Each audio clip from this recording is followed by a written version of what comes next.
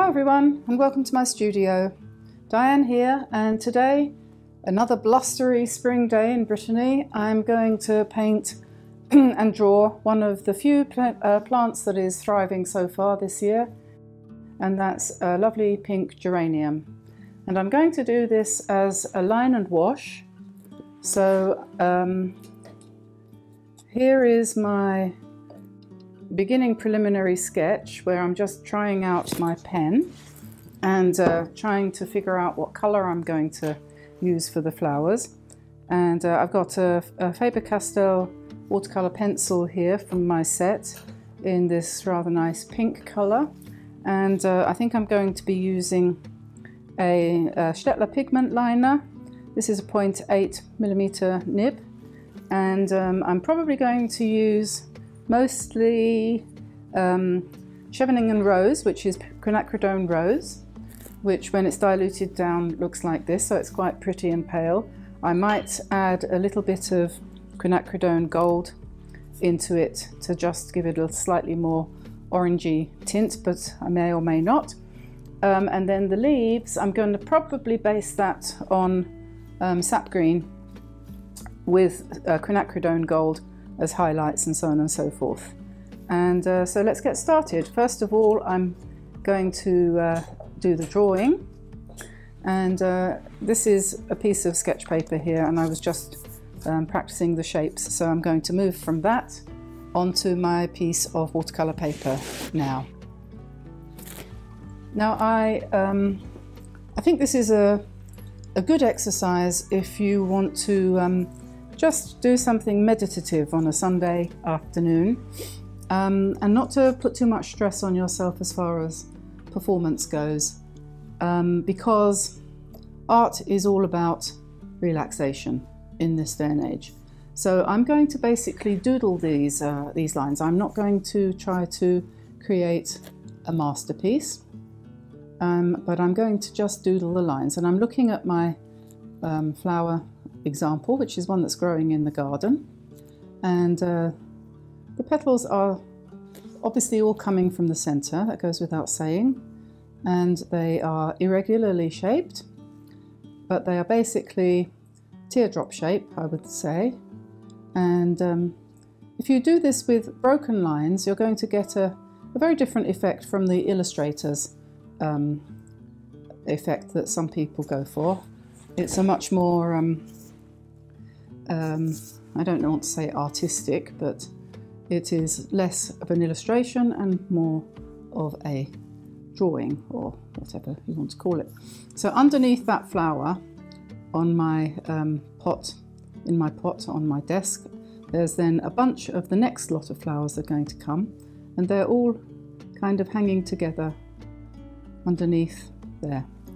So they're kind of falling down in a sort of bunch like that, and then we've got the stem coming out, and we'll probably want to put a leaf here. I can't draw geranium leaves without thinking about my long distant school days in biology at the school. I went to an English grammar school in Kent, and that will mean something to English people on here. Chislehurst and Sidcup. Wouldn't it be funny if there was somebody else on here who'd been to the same school as me? That would be wonderful. Anyway, we had obviously biology lessons, and when we did the botany side of things, geraniums figured very highly in in the curriculum. They were considered to be a pretty much bomb-proof kind of plant. You could do anything with a geranium and it would not object. So I always think of my biology teacher and the biology lab and so on and so forth when I look at my geraniums, which I love to have growing in the garden here. They're very hardy, in other words, to get to the point that I was trying to make there. They're very hardy and very pretty, and they go on and on and on, and they will last for a couple of years. They'll even survive a winter if you take a little bit of care of them. We lost our last year's ones this year. They they seem to die, but I think that was my fault for not putting them in the greenhouse. And the reason we didn't put them in the greenhouse was because the greenhouse didn't have a great deal of glass in it, so there wasn't much point. We had a very, very hard winter here. Okay, so these flowers are coming off of the stem as it gets a little bit thicker down here. And the leaves are interesting because they're very serrated. Well, are they serrated? They're very, I don't know, gathered. They're almost like gathered up. They've kind of got a lot of shape to them. And I'm kind of making this up as I go along. It's not a direct representation of the plant I have in front of me. It's just going to be a geranium in a pot in a loose interpretative style. And I think we need another flower here. We've had a heck of a morning. I meant to come up and start painting after breakfast, and I suddenly found myself distracted into the barn where I needed to do some clearing up and some work. So I've been doing that this morning, and now it's lunchtime and I haven't started to cook the lunch. So, oh my God, a woman's work is never done, eh? Okay, so that's that, and now we have to put this plant into a pot. So we're going to paint first of all draw, but then afterwards paint a flower pot. So let's put that in and let's make it come right down to the bottom. And maybe, I think this one's got a design on it. Yeah, there we are. It's got this pot has got a design of a leaf on it. So I'll just copy that.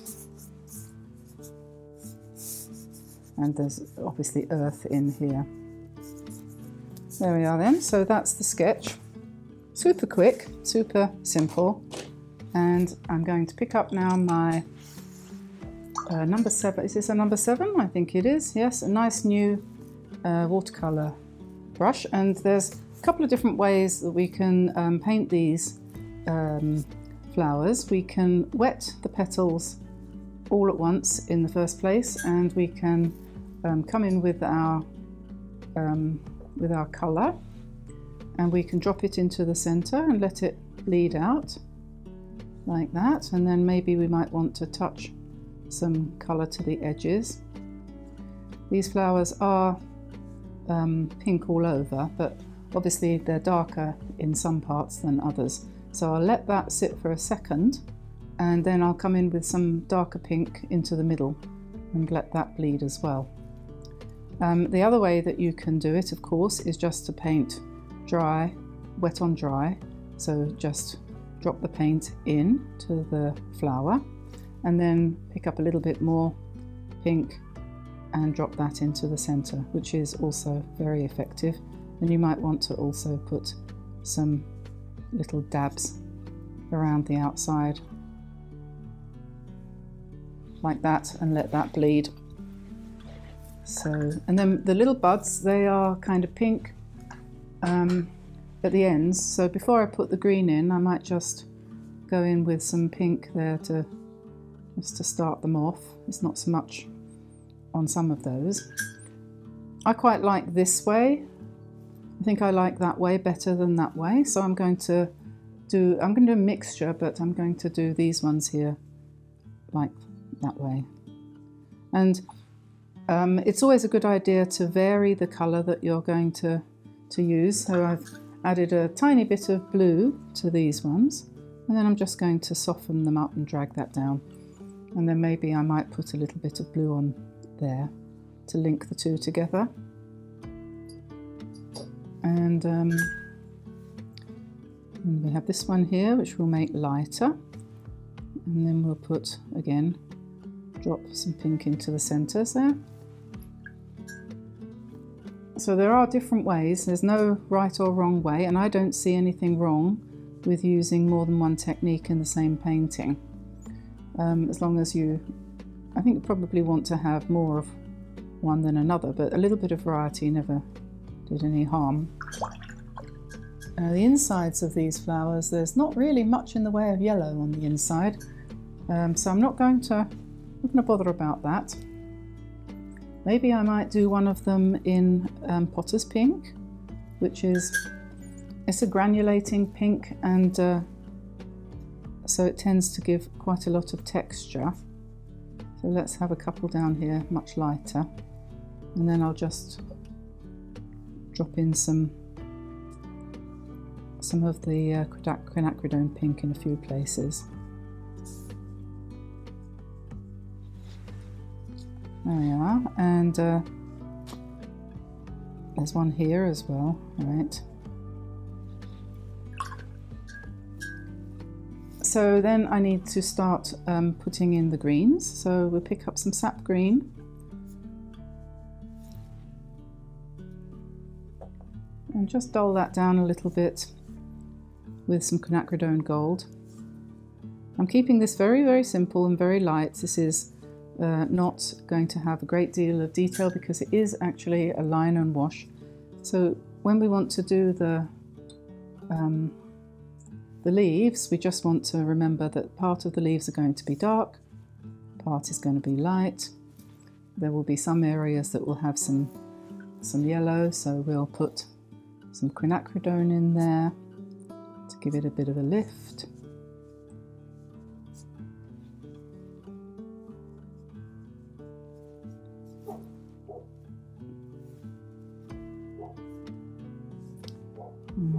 And down here we've got, let's try dropping in some yellow, and then next to that some green.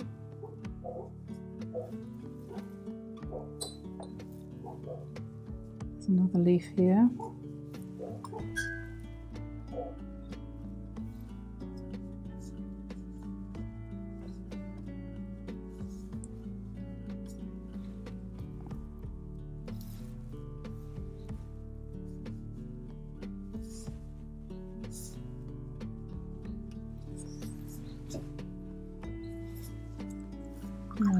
And I think I don't want to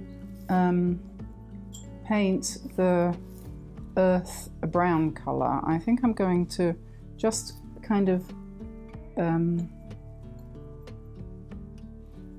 make the inside of the pot a more attractive colour. So I'm going to just do it in grey, and this is actually Caribbean blue mixed with potter's pink, giving us a nice soft grey, and then a little bit of potter's pink mixed with quinacridone gold is going to give me a soft brownish kind of shade for the top of the pot. So we'll just drop that in round there. Whoops, I've missed a bit of the leaf. It wants to come down there, doesn't it? So yeah, so very lightly, not what you would call detailed or anything like that, imagining that the light is going to be coming from the front, and we're going to then sketch in the two leaves on the front of the pot there, totally depending on the attractiveness of the colours here to give a painting that's worth looking at. And we won't go any further down the pot than that. I think probably I want to drop some blue into this to make it harmonise more with the rest, because although on my pot that part of it is beige, it's, yeah, there we are. Okay, so then back up the top here, we'll just put a little bit into the centre of that flower, maybe a few little dashes down here, just to give it a bit more body.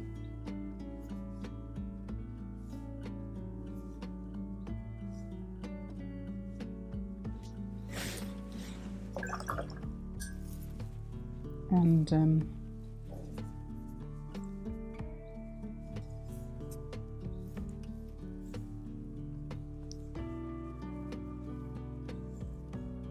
I have a few leaves out here that haven't got any ink on them, just because. And I think, I could be wrong, but I'm thinking I would quite like another flower up here. What do you think?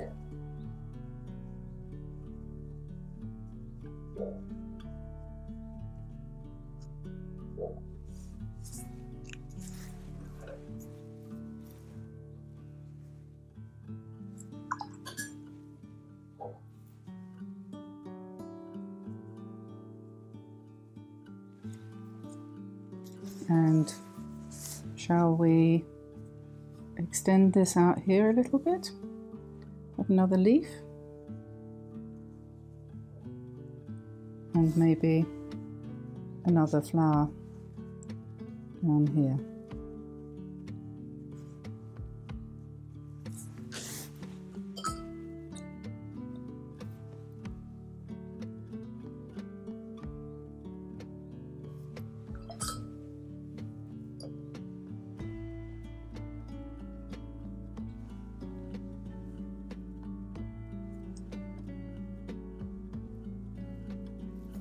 And maybe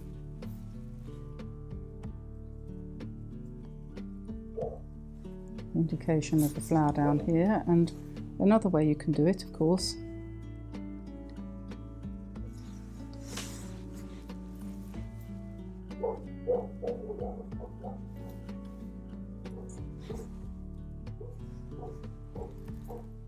okay, I think I'll let that dry and see where that ends up. I think that's pretty much it. One geranium. Thanks very much for being here. Give me a like and subscribe if you feel like it. Don't forget to click notifications if you want to know when things are coming up. So thanks for all your lovely comments and all your support, and I'll say goodbye for now and see you again soon. So bye bye everybody. Bye bye.